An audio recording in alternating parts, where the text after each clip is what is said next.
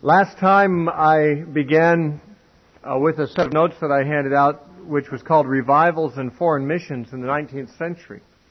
As it turned out, and I predicted it would be this way, we were only able to take half of that subject, that is the revivals of the 19th century last time, and that left for us this week the study of the rise of the modern missions movement, as it would be called. We live in an age where foreign missions has always been, in our lifetime, always been a part of evangelical Christianity. If you were raised in evangelical churches, you no doubt have been aware of, you might know some people who are missionaries. Your church probably has sent out missionaries or supports missionaries or reads letters that come back from missionaries or posts them on the bulletin board. And even occasionally probably has missionary speakers coming and giving a missionary challenge. This was at least a part of my life growing up in the Baptist church. And it's hard to imagine that there was ever a time when that wasn't part of the evangelical movement. But as a matter of fact, at the beginning of the 19th century, Protestant Christianity was confined to Europe and America, and many Protestants were not even thinking in terms of taking the gospel elsewhere. In fact, some of them thought it was sacrilegious to carry the gospel to the heathen. And so there arose in this same century, when the revivals were occurring in England and in Europe and in America that we've talked about last time, during that same time there were many men who were feeling a call to foreign missions. And the leader of that group was William Carey. When I say the leader, it's not as though the others were part of some organization that he headed up, but rather he was usually called the founder or the father of modern missions, because he was the first Protestant to really make an appeal to the church at large, to the Protestant churches, to begin addressing the problem of the heathen who had never heard the gospel. Now, before William Carey's time, there were some missionary efforts, mostly by the Roman Catholic Church back in the 16th century, the same century that the Reformation was taking place. There was also the Counter-Reformation, where there arose the Jesuit movement. It arose partly to stamp out the Protestant movement and partly to spread the Catholic faith throughout the world through foreign missions. So we talked many weeks ago about Francis Xavier, probably the greatest Catholic missionary of all time. He ministered in many Asian countries, and there were others like him of the Jesuits that were committed to laying their lives down to take the Catholic faith to foreign lands. And the first missionaries in the United States were Roman Catholic Jesuits also. But Protestant missions really didn't get a start until a couple centuries later. Now, I should say with this one caveat, and that is that the Pietists, remember in the Lutheran Church in Germany, there arose the Pietistic movement as a movement within the Lutheran Church, sort of a church within the church. And one of the main movements that arose out of the Pietistic movement in Germany was the Moravian movement, formerly the Hussite Brethren, who fled to Germany and stayed in the estate of Count von Zinzendorf, and he became their spiritual leader of a community of about 300 Christian refugees who had come to Germany, and they had a great revival in the 18th century. They had a tremendous impact on John Wesley before his conversion. And they were really the pioneers of Protestant missions. The first Protestant missionaries were actually before the time of William Carey. And they were the Moravian missionaries from the Zinzendorf estate, which was called Herrnhut.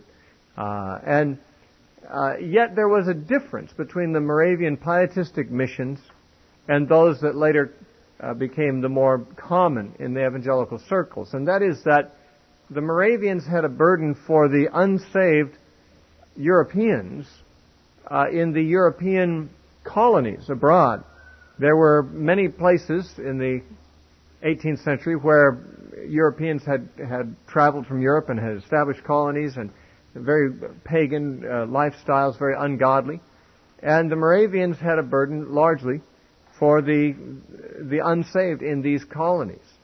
And so when they went, they established Moravian churches in these European colonies and evangelized the people, and they basically developed a an island of Christianity in these pagan nations, but still the indigenous pagans all around them were largely unreached.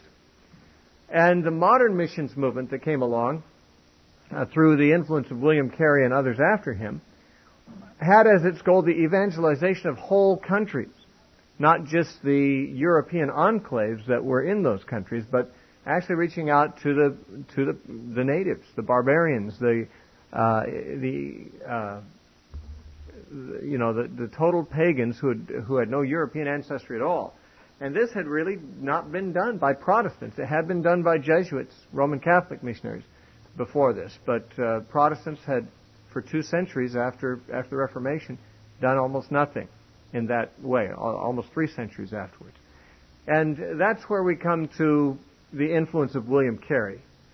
He actually began to have influence on this before the beginning of the 19th century, but his first converts that he made in India were converted in the year 1800, right at the very beginning of the 19th century, and began what we call the modern missions movement. William Carey and many after him flooded the pagan lands of Asia and Africa.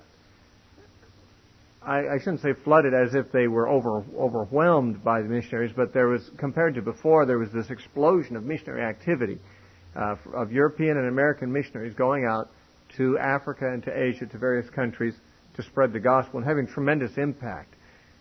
It is said by Kenneth Scott Latourette, who's one of the, I suppose, greatest authorities on church history, about the 19th century, he said, "Never had any other set of ideas, religious or secular, been propagated over so wide an area by so many professional agents, maintained by the unconstrained donations of so many millions of individuals." Unquote. That is to say, although other ideologies had spread in the world, Hinduism, for example, throughout India, it had not spread by such a large number of people who were making it their career to go out and spread this and who were supported by unconstrained donations. Even in the Middle Ages, there was Catholic conquest of pagan lands, Muslim lands, for example. But this wasn't really missionary activity. Basically, people were forced to convert to Catholicism at the edge of the sword. And this was sponsored by the church, which was linked with the state, so that state and church monies were available to sponsor these crusades. But here we're talking about voluntary missionary societies began to develop at the instigation of William Carey and his contemporaries, some of his friends. And these were groups that basically sponsored missionaries and sent missionaries, commissioned them, and supported them on free will donations. They were not government sponsored, which of course we would think it's strange today for a government to sponsor missionaries. That's just not part of the modern church era. But prior to this time, it was the state church would be sponsoring the Catholic missionaries. But here we have, in the 19th century, the rise of what's called the Voluntary Mission Society. And this is I would say it's probably the first parachurch movement. I might say something about parachurch movements, as they're so called today. The word para is a Greek preposition that means alongside. And so something that is paramedical is a group of people who work alongside the medical profession. Parachurch means working alongside the church. And there are a host of organizations in our day. We take them for granted. I mean, it's one of the most obvious phenomena of our evangelical world that we live in, that there are missions agencies and crisis pregnancy centers and Christian colleges and so forth that are not sponsored by any particular church. There's prison fellowships. There's all kinds of parachurch ministries. Now, a parachurch ministry is not under the auspices of a particular church and not sponsored by a particular church. It is usually started by and run by volunteers, usually laymen. Unlike the church, which is led by people who usually have gone through specialized training and are ordained in a denomination, and there's the general structure and government of the church and the functioning of the nurture of the saints in the church. Parachurch organizations usually rise up to fill some kind of a vacuum, some kind of a need that the church is not addressing, And usually it's laymen. It's not always laymen. There's often clergymen that get involved, but in many cases it is laymen who get an idea that someone's got to do something about these homeless people on the street, and so they start a rescue mission. Somebody's got to do something about the heathen, so they start a missionary agency. Campus Crusade for Christ, Youth with a Mission, Navigators, as I said, Prison Fellowship, Crisis Pregnancy Centers. All of these are different organizations that fall into the category of parachurch. Our school here is, of course, parachurch because we're not sponsored by or founded by any particular church. And our structure is not that of a church. And these voluntary parachurch organizations are the order of the day today. In fact, arguably, more of the work of the Great Commission and more of the work of ministry could be said to be being done by such agencies today than is being done by organized churches. Which is not to say that organized churches are doing nothing. There are churches that have various forms of outreach and support missionaries, but there are the hugest missionary organizations like Wycliffe and Youth with a Mission, who have tens of thousands of missionaries out there, are parachurch organizations. There's been great controversy, even to this day, as to the legitimacy of such organizations, because there are some people, usually pastors of churches, who say that this is really the work for the local church, and that the parachurch organizations are really competing with the local church for the contributions of church members and for the talents and time of church members. Because a pastor of a church today often doesn't have very many enthusiastic helpers in his congregation, and the people in his congregation who are enthusiastic are sometimes giving their money to Billy Graham Association or to some radio ministry or to some mission agency or something that's not part of the church, leaving very little money to give to their local church. And also, it's typical for the most zealous, the most gifted, the most motivated church members also to volunteer their time and their talents to parachurch ministries. And so pastors often find themselves in competition for the talent and the money and the time of their people with these ministries. But the first voluntary parachurch ministries that started were these societies, these mission societies that began in the early 19th century. And when that happened, a great number of missionaries began to be sent, which wasn't happening before, because the churches were not sending them. One of the reasons is because the Protestant churches were very heavily dominated by Calvinistic theology. And even William Carey, who is the father of modern missions, when he was still in England contemplating going to India as a missionary and urging other people to do so, he was discouraged from doing so by his fellow Protestant Calvinists. He was actually told by a well-meaning Calvinist minister, he said, if the Lord wants to convert the heathen, He can do it without your help. That's what William Carey was told by one of the Protestant clergy of his day. If the Lord wants to convert the heathen, He can do it without your help. In other words, because of the Calvinist idea that God was sovereign to the point of, controlling everything that happens, they apparently assumed that God would just, God probably didn't want the heathen saved, or else He would have had them born in Europe where they'd hear the gospel.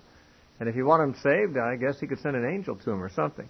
Now, modern Calvinists would not take that approach exactly. Modern Calvinist view would be that God ordains not only the ends but also the means, and that He does want to convert the heathen, and He wants to do it through missionary efforts.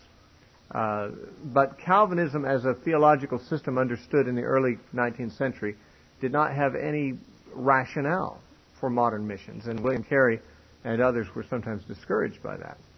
But he broke free from that mentality. William Carey was born in 1761, and he lived till 1834. He was born the son of a poor weaver who was also the village schoolmaster. And because his father was the schoolmaster, he received his elementary education under his father at the village school in Pallersbury, England. At 14 years old, he became an apprentice to a shoemaker, and he continued that trade until he went on the mission field to India. He was basically a shoemaker and eventually a preacher as well, supporting himself with shoemaking. He continued his independent studies while he was a shoemaker, buying books, sometimes going without food in order to have enough money to buy books. He studied Latin and Greek and many other languages. He was a master of foreign languages. In fact, but before he was 20 years old, he could read the Bible in 6 languages, and mostly self-taught. And this was even before he was converted. He was converted when he was about 18 years old in 1779, actually through the witness of a fellow shoemaker that he was associated with. And he was baptized 4 years later. I don't know why he wasn't immediately baptized, but 4 years after he came to faith in Christ, he was baptized in 1783. He joined the Baptist Church, and that's the English Baptist Church, of course, being in England. And shortly after that, he began to preach as well as working in the shoemaking shop. And he would make shoes, and he would also teach, tutor, and so forth to support his ministry of preaching. While he was doing this, he was always continuing his studies. He was very fascinated with the lives and works of some contemporary missionaries of his time, David Brainerd being one of them, who was in the United States. Actually, David Brainerd was the son-in-law of Jonathan Edwards, married Jonathan Edwards' daughter, and was a missionary to the American Indians. He died young of tuberculosis, I believe it was, because he'd pray in the snow. He'd just get down on his face sometimes in the snow and pray for hours, and he got sick doing that. Reached a lot of Indians, and William Carey was interested in following the missionary efforts of men like David Brainerd and another man named John Eliot. But his real heroes were the explorers who were discovering new worlds. He followed with great interest the progress of Captain James Cook, who, of course, discovered Australia and many of the Pacific Islands and Hawaii. And one of his heroes was Christopher Columbus. And he was obviously a man who not only was fascinated with foreign languages, because he knew many of them, self-taught, but he was also interested in the world at large. It's not surprising that once he became a Christian and a preacher that he began to turn his interest toward evangelization of the world and travel.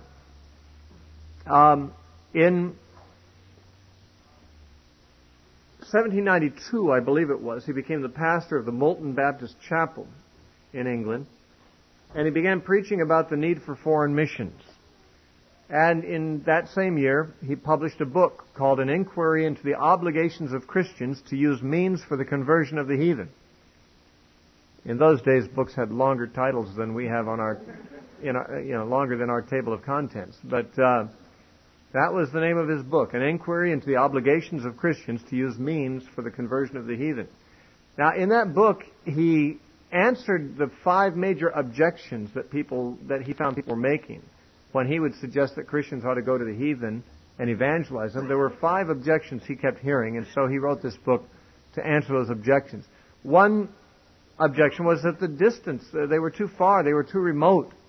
It was too expensive to get there and too difficult to travel there and so forth. The second was the people were too barbaric and too uncivilized. Another objection was that there was great danger to the missionary to go to some of these people who were savages, sometimes cannibals. A fourth objection was that there would be difficulty of supporting missionaries in the foreign field. And a fifth objection was that these people spoke languages that were unintelligible to Europeans and would be very difficult to learn. And so these were the things that people were saying in order to counter his suggestion that they ought to go to the heathen and evangelize them. But he answered that merchants face all those obstacles when they travel internationally and sell their goods. To sell beaver pelts in Asia or in Africa, a merchant would go through all these hazards and would face all these things and have to learn languages and so forth. And he said that what they do for a few dollars or for a few pounds of money, we should be willing to do for the souls of men. He preached a famous sermon in the year 1792.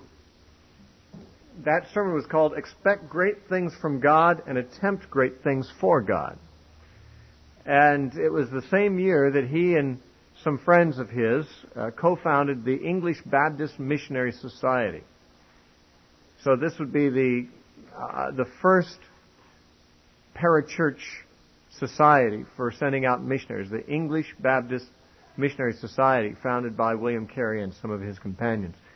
He sailed to India himself the next year in 1793, and he had all kinds of problems. First of all, India in those days was controlled by the English East India Company, which was basically a commercial company, which hundreds of years earlier, actually in 1600, Queen Elizabeth had chartered this company, and there were lots of East India companies. There was the Dutch East India Company, the Danish East India Company, the English and the French East India Companies, and these were basically national commercial interests that developed when these routes to India and the Far East were discovered.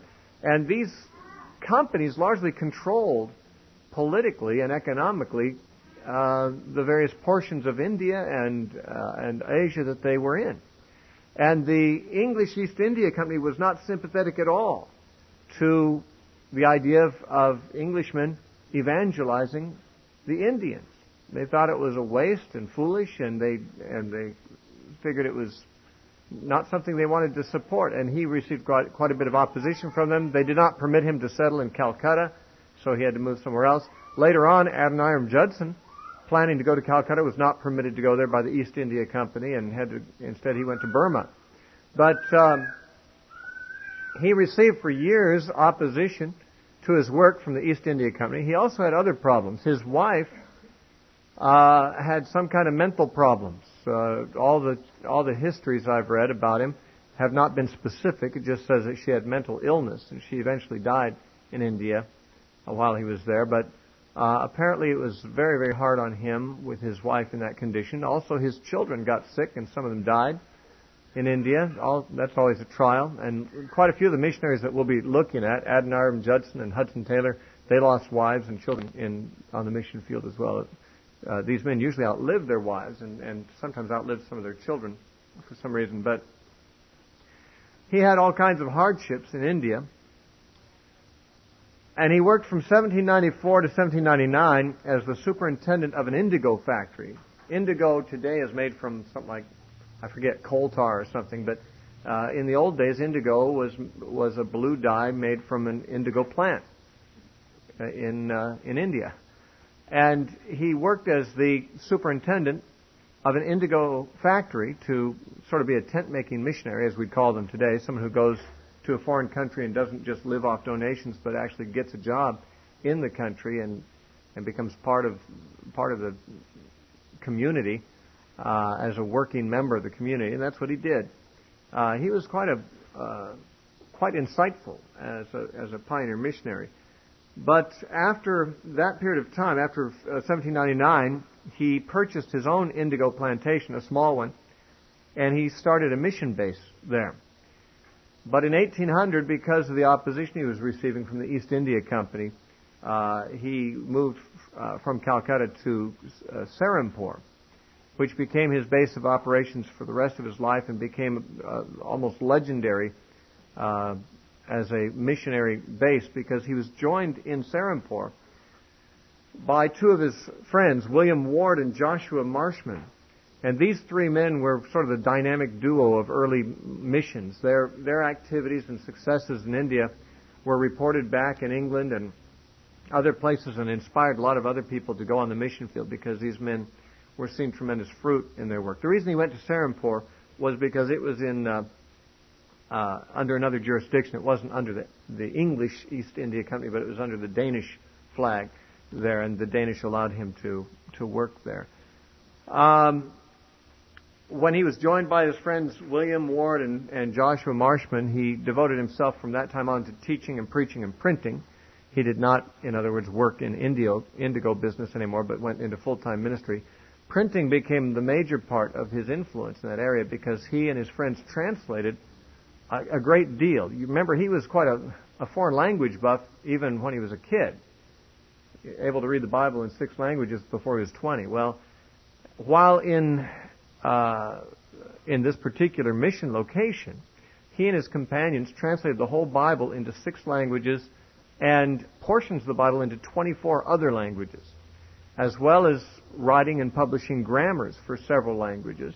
a lot of these Asian languages had not been reduced to writing, and or at least not in such a form as Europeans could learn them for the sake of doing missionary work there. And so a lot of the missionary work was, first of all, reducing a language into writing, and then translating the Bible into that language, and making dictionaries of these languages and English, mixing them together.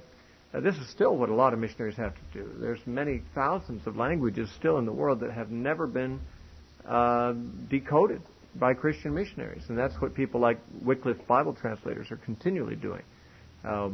Those of us who are familiar with a group like YWAM, which sends missionaries out on 3-month outreaches for sort of to get their feet wet in missions and get a little taste of it. In a group like YWAM, if someone is 10 years on the field, we call them a long-termer, But a Wycliffe missionary, 10 years, he's hardly getting started. He takes 30 years just to learn the language of the people, and then he starts doing his translation work, maybe. These figures may not be exact, but it's very time-consuming to learn languages that have never been written before, and to go into a tribal people and try to think of some letters that correspond with the sounds those people are making, try to reduce the sounds into writing, and then figure out what they mean. And that's a major work, and that's the kind of stuff William Carey did too, but he got a great deal done. He baptized his first converts, including his oldest son Felix, in the year 1800. And he spent 41 years in India as a missionary. He was one of the most successful missionaries of all times. He and Marshman did much translating, as I said, publishing the whole Bible in 6 languages and portions of it in 24 more. He translated many Indian classics into English. He believed that it was very important for missionaries to learn the thought processes of the local people. So he was fascinated with the study of Hinduism. He was not interested in studying Hinduism to see, what validity there was in it, but he knew that the Indian people had been steeped in Hindu thought for millennia, perhaps. And he wanted to understand all the intricacies of Hindu thought. So he took classics of Indian literature and translated them into English for himself and other English-speaking missionaries to learn more about how these people thought. He also published dictionaries and grammars of various languages, and the Serampore Press, under his leadership, made the Bible accessible to 300 million people. That is, through the various languages that they published the Bible in. There were 300 million people represented by all those languages who were now able to read the Bible because of their efforts.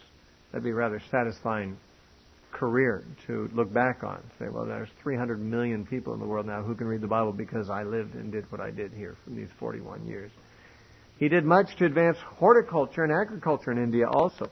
This is something important to realize, is that sometimes in retrospect, the people who are rewriting history try to make missionaries out to be people who came and destroyed native cultures. And, it is true that many times missionaries did import their Western culture along with the gospel. That was very common to do. A lot of them didn't know any difference. They just thought, European Christianity was what Christianity is. And so sometimes it's not unheard of for missionaries to go into some tribal area where everyone's running around naked and get them in suits and ties, before long, and wearing European dress. And while this is, of course, naive on their part to think that Western culture is synonymous with Christianity, yet the criticisms are often not very balanced. For one thing, the critics may not appreciate the fact that it is better for people to wear Western clothes than none at all. It's not necessary for people to wear Western clothes in order to be Christians, but for people to be running around naked is not really biblical either. And when people are converted, they need to be discipled. And many things in their original cultures do have to be confronted. Frankly, I think there should be more things about American culture confronted by the American church. But be that as it may, it should not be a matter of criticism that missionaries go into an area and it changes the culture of the people. It should change the culture of the people. And only the modern pagan Westerners today find it an occasion to criticize that these pagan cultures were damaged or destroyed or replaced by Christianity. Hawaii, for example, today there's a movement back toward the old native cultures where they used to sacrifice people in the volcano. They're not going to start doing that again anytime soon, I don't think. But there's a general feeling in Hawaii that Christianity ruined the native cultures. But the native cultures, if you study the Hawaiian history, were barbaric, and a great deal of hideous things were part of the religions of the native Hawaiians. And this is true in many places. Yeah, Christianity does interfere with people's way of life. And as I say, it should interfere with Americans' way of life more than it does. Because there is no earthly culture that is sacred.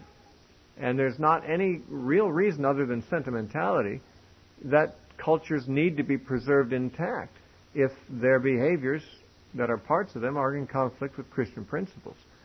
Because Jesus is the King of Kings and Lord of Lords, and He's got crown rights over the whole earth. All authority in heaven and earth belongs to Him. And if the behaviors of certain peoples of the earth, even if it's our own nation, are in conflict with the things that are the will of God expressed through Jesus Christ, those things have got to be confronted. And among Christians, they have to be changed.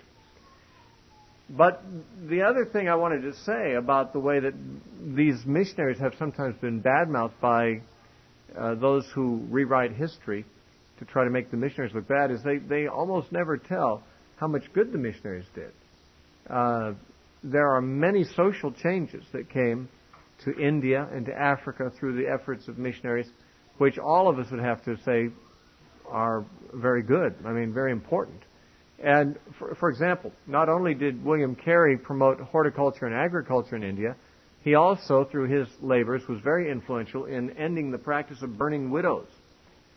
In India, before Carey came, it was customary that when a man died, his widow was not supposed to live any longer than he. So when the funeral pyre was built to burn his dead body, his live widow was put on the funeral pyre and burned with him. In some cases, his widow had never even married him. She was just betrothed to him. She'd be a child even. There were child widows that were burned on the funeral pyres of men that they were supposed to marry, but the guy died, And this practice was common in Hinduism. And William Carey was very much a factor in bringing an end to this practice in India. It's not done anymore. Not legally anyway. And this is the kind of cultural change that missionaries often bring. And if those who want to criticize world missions want to say, well, they shouldn't interfere with the culture, then they're in essence saying, India was better off when they were burning widows with the bodies of their husbands. But these people are simply anti-Christian. It's obvious that anyone who looks objectively at the effect of missions would have to say there's far more good been done than evil. And I'm not sure there's really been much in the way of evil done by missionaries. He had advocated two great principles of missions, and as the father of the modern missions movement, he influenced missionary thinking for a long time afterward. One thing he advocated is the equality of missionaries and the natives. That the missionaries were not some kind of racially superior group, white people, and the natives some kind of lesser subhuman group, which was how many Europeans thought about it. But there was an equality between the European missionaries and the dark-skinned people to whom they went that Carey insisted upon. And, well, frankly, even today there is some abuse in this area. Not so much that missionaries think themselves to be racially superior. I don't know if there's any of that in modern missions now. Maybe there is, but I'm not aware of it.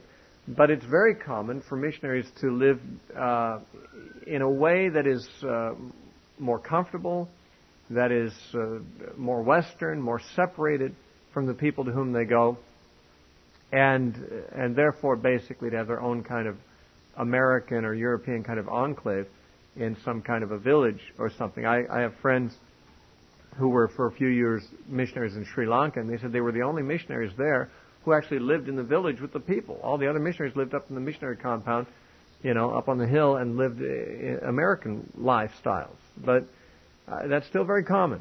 It's not so much that the American missionaries think themselves superior, probably. It's just that they're not always willing to change their lifestyles in order to relate with the people.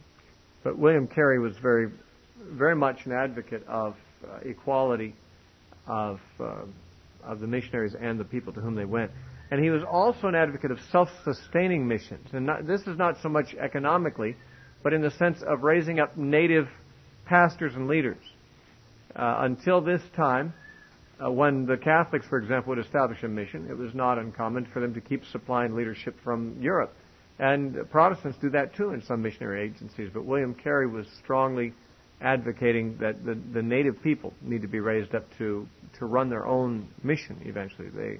It's not for people to always have a relationship with Europeans or with Americans who are always their patriarchs, but rather that as soon as possible an indigenous church that's self-sustaining should be developed.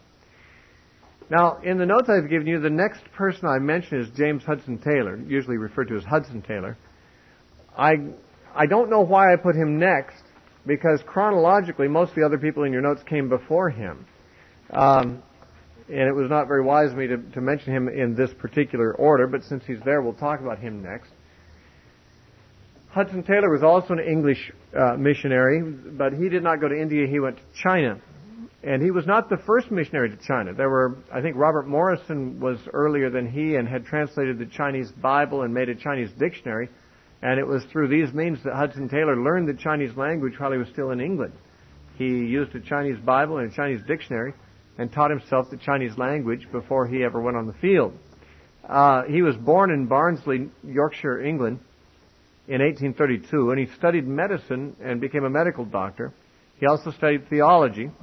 And while he was in England, he was raised in a family. His father was not in the ministry or anything like that. I think his father ran a shop, if I'm not mistaken, a market or something. But his father was always talking to his children about China and the needs of the heathen in China. And Hudson Taylor, growing up, was always hearing this, and he got converted at a fairly young age, and eventually felt like he was called to go and take the gospel to China. And so he studied medicine. He wanted to be of use in China as a medical missionary, and theology so that he might be qualified to preach the gospel. But there were some things distinctive about Hudson Taylor.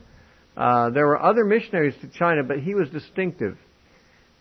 Missionaries up to that point had only evangelized Shanghai and the coastal areas of China. No one had yet penetrated inland China. The missionaries who had gone to China had established missionary bases on the coast, and they were Western in their dress and Western in their ways, and they were satisfied that they were now in China. But there were the multitudes in inland China that no missionary had gone to.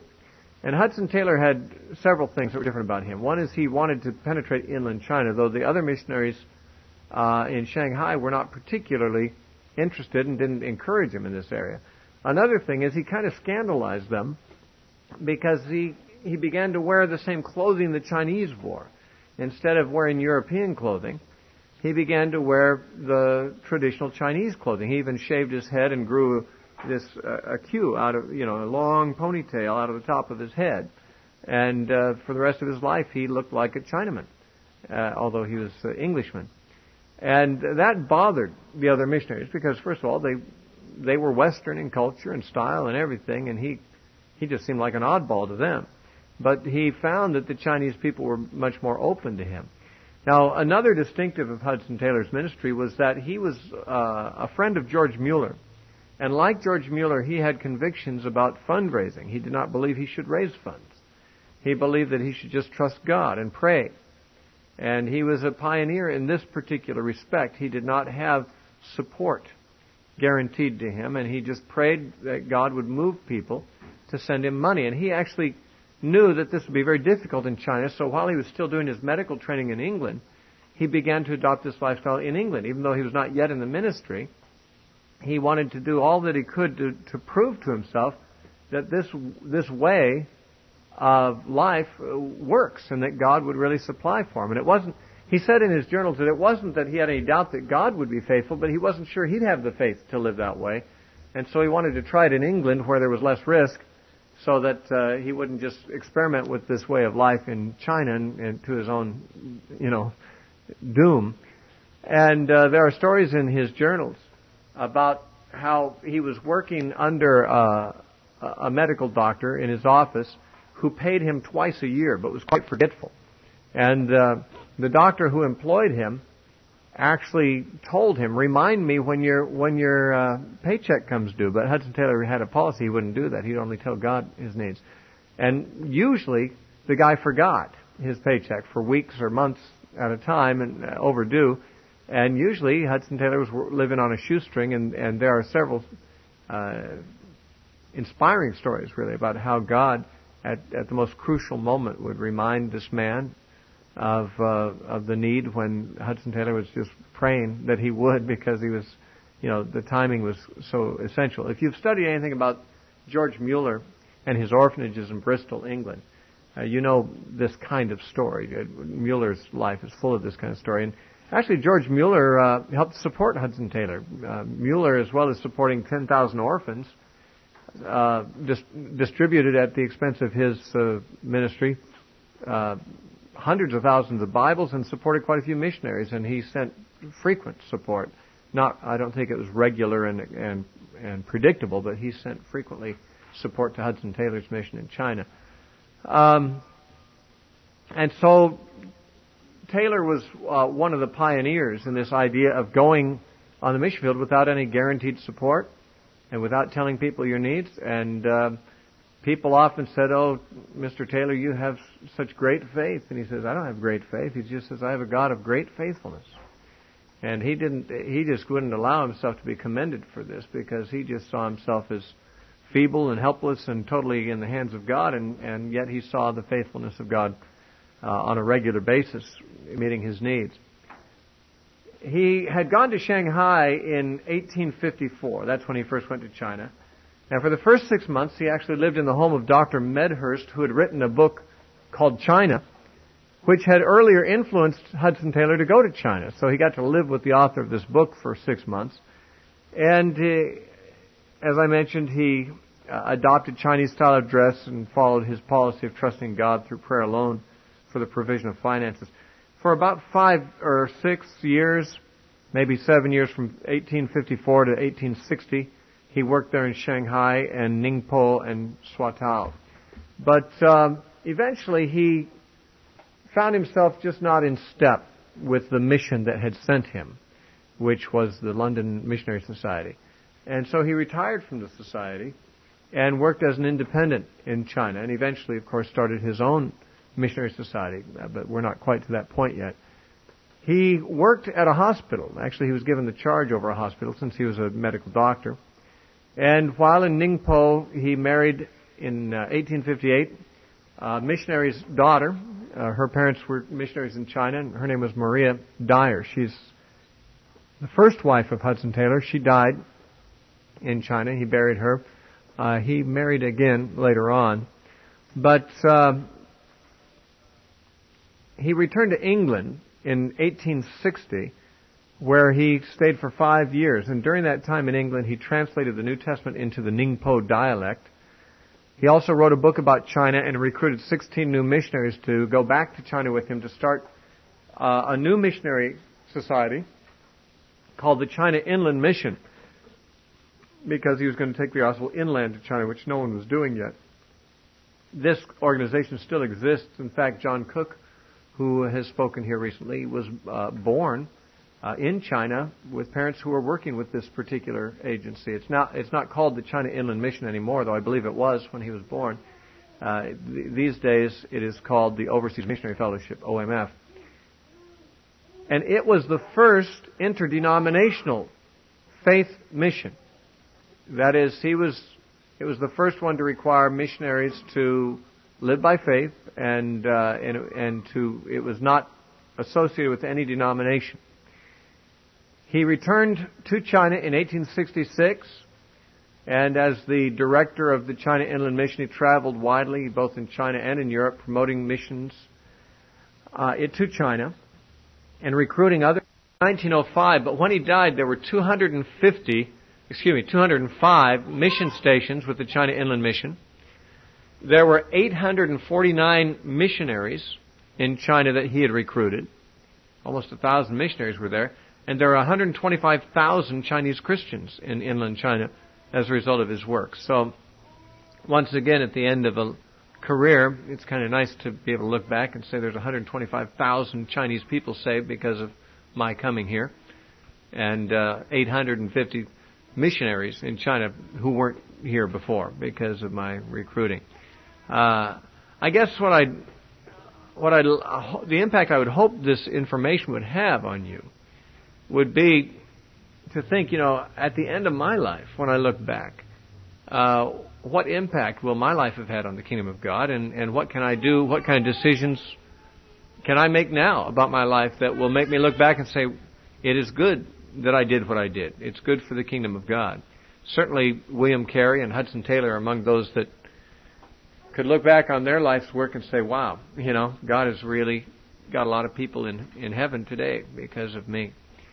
Hudson Taylor, when he had first come to China, was asked by one of his elderly converts, an older Chinese elder of his town. He said, "Have your people?" The Chinaman said to Hudson Taylor, "Have your people where you come from, have they known about this Jesus for very long?" And Hudson Taylor said, "Oh yeah, for hundreds of years." And the old Chinaman said, "Well, why didn't they come sooner?" He said, "My grandfather was a devout Buddhist, and he practiced Buddhism every day, and he died without knowing about Jesus. Why didn't your grandfathers come over here and tell him about Jesus if they knew for hundreds of years?" And that really cut Hudson Taylor to the heart to realize how negligent the European Protestants had been, and it really motivated him to recruit more missionaries to go to China and other places. We come next to Adoniram Judson. He was actually the first American missionary to be sent out, Protestant missionary. He was a Baptist. Not when he left, though. When he left the shores of America, he was a Congregationalist, but before he got to Asia, he had changed his mind about baptism and became a Baptist. He was born at Malden, Massachusetts, and he graduated as valedictorian of his Brown University, and he also attended a theological seminary called Andover Theological Seminary. Between college and seminary years, he actually began to lose his faith. He began to backslide, but he had a friend who was not a Christian who died suddenly and shockingly, and kind of shocked him into the realization that he had to get right with God, and he committed himself to God, went to theological seminary, and while he was in seminary, 2 years after the death of his friend, after his conversion in 1810, he and several fellow seminary students became interested in world missions. They actually went to England with the mind to form a relationship with the London Missionary Society, the same society that Hudson Taylor had worked with and that some of these other missionaries we're going to talk about were working through. But no relationship was established. I didn't learn in what I read about this the details of why that didn't happen. But 2 years after that, in 1812, the American Board of Commissioners for Foreign Missions was founded in America. It was a congregational organization. And Adoniram Judson, along with 4 other men, were appointed to go to India by this organization. 12 days before he left for India, he was planning to go to Calcutta. Adoniram Judson got married to a woman named Anne Hasseltine, who was the first wife of his to die on the mission field. I think he buried 3 wives on the field and about 6 or 7 children of his, if I'm not mistaken. We read his biography to our children some years ago, and I don't remember all the details. All I remember is it seems like his wives and children were falling like flies. It's incredible. It's so heartrending to read the biographies of these men because, he endured great suffering himself, too, but the greatest suffering certainly must have been the death of his family members, of which many died in his case. En route to Calcutta, both Adoniram Judson and one of his companions named Luther Rice changed their views about baptism and left the Congregational movement and became Baptists. Rice did not go on to India. He went back to America and he founded the American Baptist Missionary Union. And Adoniram Judson was the first missionary, I think, that was commissioned by them. He was not able to settle in Calcutta because of opposition he received from the East India Company there. and instead he went to Rangoon, Burma, arriving there in 1813. He initially made his home with the family of Felix Carey, who was William Carey's oldest son, and got along pretty well with him and began to study the Burmese language. Now, Adoniram Judson's a good example of a patient missionary, because he spent 3 years writing a grammar of the Burmese language. After he cracked the language, he spent just exactly 3 years after he arrived there, he finished a grammar of the Burmese language, and it was another 3 years before he felt he knew the language well enough to preach in it. So after he'd been a missionary for 6 years, he preached his first sermon and got his first convert. It is said that the mission society that sent him used to write letters to him during those 6 years when he had not made a convert yet. And they said, what are the prospects, Mr. Judson? You know, any prospects of Burmese people getting saved? And he'd write back and he'd say, the prospects are as bright as the promises of God. And he just kept laboring in the language till he had his first convert after 6 years. Can you imagine going someplace and ministering for 6 years? Of course, he wasn't ministering the whole time. He was learning the language a lot of the time, but still, making the sacrifices of living in a foreign culture with the hardships and the sickness and all that for 6 years before you see any fruit at all of your ministry. But he persevered. And he moved from Rangoon to Ava, which is the capital of Burma. And about that time, the Anglo-Burmese War was starting, about which I know very little, but it was apparently a war that made him, as an Anglo, in bad favor with the Burmese people. And he was actually put in jail for 17 months. And in a third world jail, I mean, it's a pretty bad situation. And he suffered terribly there. His health was bad. Eventually that ended and he was released. He began a ministry with the Karens, the Karen people, who were on the border of Burma and China. And he did that in 1830. He completed a translation of the whole Bible into the Burmese language in 1834. In all of his years on the mission field, he took only one furlough back to his homeland, back to America. And that was a bit over a year long, this furlough. It was 1845 to 1847. But he returned to Burma and spent the remaining years revising his earlier English-Burmese dictionary and working on the Burmese-English portion of it. His health being bad, he did what the conventional wisdom of the time was to do and take a sea voyage. He thought that the sea air would help get him back into shape, but he died at sea and was buried at sea, and that ended his ministry in 1850.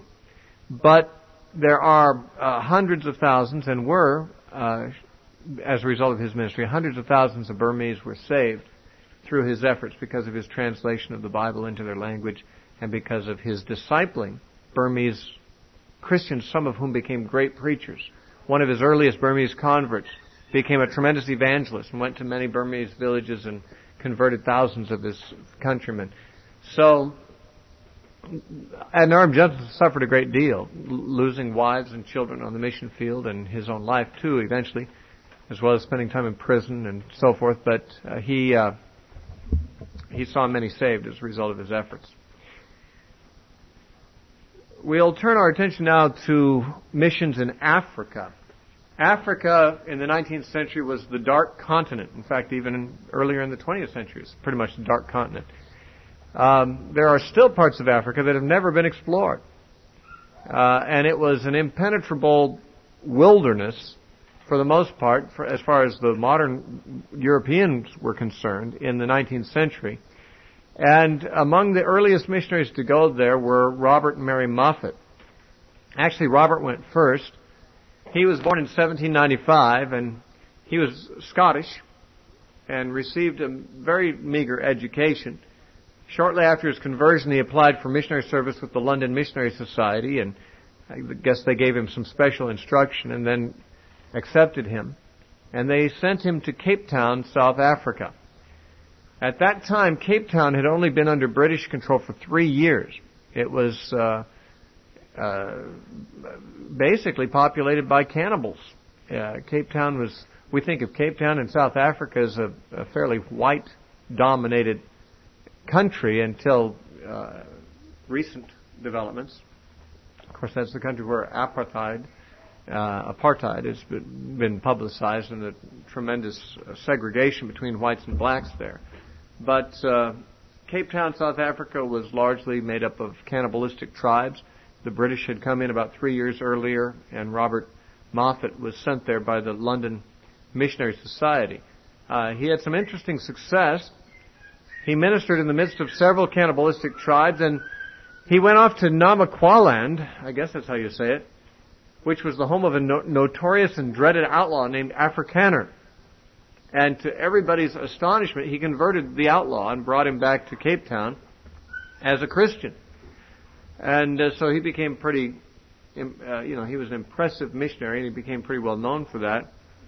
He went then to Lataku in 1820, where he was joined by Mary, who came over from London just to marry him. I guess they'd known each other back in England, and she decided that she would marry him, so she came to South Africa to marry him there, and they were missionaries together after that for the rest of their lives. They established missions at a couple of African locations that are hard to pronounce, like Bechuanaland and Inyati. And they returned to England for 5 years in 1839 to further the cause of missions in Africa. And at that time, one of the people who heard them speak was David Livingstone. And he was inspired to go to Africa. He was earlier thinking to be a missionary to China. But he decided to go to Africa, and he eventually married their daughter, Mary, and was therefore their son-in-law. Robert and Mary, the mother Mary, not the daughter Mary, returned to Africa in 1843, where they translated the Bible into Sechvana. And they returned to England when they were very elderly in 1870, and spent the remaining years still advancing the cause of missions in Africa for the rest of their lives. They wrote 2 books about African missions. One's called Labors and Scenes in South Africa, and the other's called Rivers of Water in a Dry Place. And their work in Africa inspired one of the most famous missionaries of all, and that is David Livingstone, who lived from 1813 to 1873. He's known as much for being an explorer as a missionary. He started out as a missionary with the London Missionary Society when he went to Africa, but eventually he retired from that and spent the rest of his life exploring in Africa and became a world-famous explorer. But even when he was no longer working with the Missionary Society and was better known to the world as an explorer than as a missionary, he was still spreading the gospel. He was still there in Africa for the kingdom of God's sake.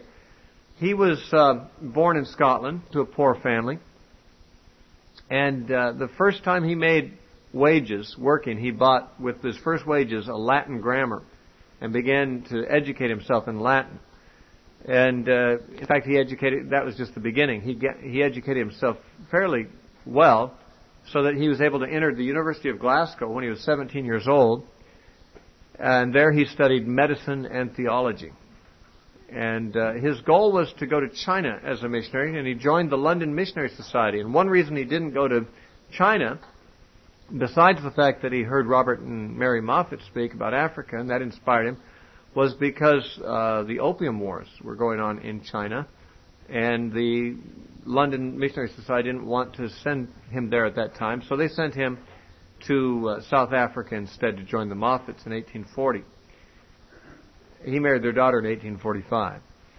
Now, he first established a mission at Mabatsa, which was 200 miles north of where the Moffats were working, in 1843. And then 3 years later, in 1846, he established a mission 40 miles further north. And then he moved another 40 miles further north and established another mission. He kept moving northward. They were started in South Africa, and he kept moving more into the interior. And he got fascinated by I guess, curiosity about the people that lived in Central Africa that had never been penetrated by Western people. No European had ever explored Central Africa, but David Livingstone was drawn to what he called the smoke of 1,000 villages. I guess at night, over the dense jungle, he could see these individual columns of smoke rising, where he knew there were villages under those columns of smoke, but all he could see is the tree canopy cover with the smoke columns above it, and he said the smoke of 1,000 villages was, calling to him to explore, and so eventually he sent his family home to England and began to explore Central Africa, making a very famous trip that made him a world-famous explorer, a 1,400-mile trek with African guides traveling from the west coast to the east coast of the African continent. During that time, he discovered Lake Ngami and the Victoria Falls. He also made precise geographical and scientific observations, opening Central Africa to the modern world. When he returned to England, briefly, he was famous. He returned as an acclaimed, famous explorer in Africa. But he didn't stay in England to enjoy his fame. He was drawn back to Africa to do more of the same. But he resigned from the London Missionary Society in 1857, and he returned to Africa with 3 goals in mind. One was that he wanted to make Christ known in Africa. Secondly, he wanted to discover the source of the Nile River. And thirdly, he wanted to eradicate slave traffic in Central Africa. The practice of slave trading, he called it this open sore of the world. He hated the slave trade. Apparently what happened was that when people in certain villages wanted some easy money, they just invaded a weaker, more defenseless village and took captive all the men and the women and made slaves out of them and sold them and made money off them.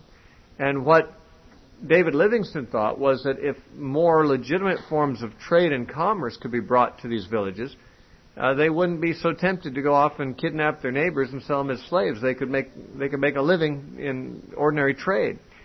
And so he wanted to open up commerce and trade into Central Africa to the tribes there, not so he could exploit them, as some cynical critics of missions might suggest, but so that he could diminish the incentive they had to kidnap each other and sell each other as slaves. He hated slavery, and was a great worker against it. He discovered the Great Lakes of East Africa in 1858, and for 5 years he was lost to the world. No one knew what happened to him. Everyone's heard the expression Dr. Livingstone, I presume. This is apparently the line that was said when he was finally found. He was no one knew he just disappeared for 5 years. And the editor of the London Herald dispatched a guy named Henry Morton Stanley to go out and find Dr. Livingstone in Africa. So this guy went out and he searched for him, and he finally found him and wrote a book about how he found Dr. Livingstone in Africa. I mean, it would not be easy. It's a big continent. And the guy's out in the jungle somewhere. And he found him in Lake Tanganyika. And couple of years later, David Livingstone died. He was found by his native helpers actually on his knees in a praying position and dead. And they carried him out of the jungle a long distance. They carried his body out so he could be buried in Westminster Chapel in England. And so that's where his remains are to this day. Now, these missionaries that I've mentioned were just a small sampling, really. There was a very large number of missionaries, and some of the ones I didn't mention could in some ways be more heroic.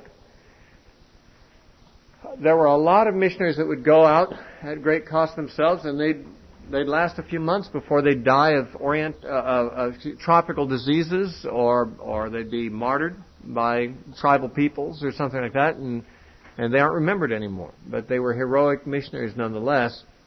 And of course, the missions movement has continued into the 20th century and is bigger than ever. There are more missionaries out there than, of course, there have ever been, if you include short-termers. And the gospel is spreading and being translated into more languages than ever before. So this movement that began in the 19th century simply has mushroomed, really, and is continuing to the day. The legacy, really, of William Carey and those kinds of people has continued in the form of voluntary missionary societies, and for that matter, the whole concept of parachurch ministries. And the evangelical awareness that there's a world out there that needs to be converted. So that is where it began. So the 19th century had some very positive things happening. It had some negative things happening too. But there were great revivals going on in Europe and in America during that time, and as well there was this missions movement blossoming at the time. Next time, we will also talk about a movement that arose near the end of the 19th century, which I don't think is a very good one, and that would be the rise of liberalism in the church, first in Germany and eventually in Britain and America. And in reaction to that was the rise of fundamentalism. And I don't know, maybe next time we'll even get a chance to talk about the rise of Pentecostalism at the beginning of the 20th century. But we have only 2 more sessions to finish up, and that requires a great deal of selectiveness on my part as to what things to cover. But certainly the rise of the liberal theology is a necessary thing for us to consider, because modern evangelicalism has largely been shaped as a reaction to liberal theology, more than we know. Many of our assumptions about what normal Christianity is are reactions that fundamentalism had to liberalism. And we need to look not only critically at liberalism, but we need to look analytically at fundamentalism and see, whether there's a pendulum swing there, and whether some of the stuff that we take for granted as evangelicals needs to be reevaluated as well. But we will stop with that note, and I would certainly encourage you to read missionary biographies. They are thrilling, they're heartrending, and they're inspiring. And many wonderful missionaries have been inspired to go and do great things for God because they read the biography of another missionary. And so let me encourage you to do so. We do that with our children all the time.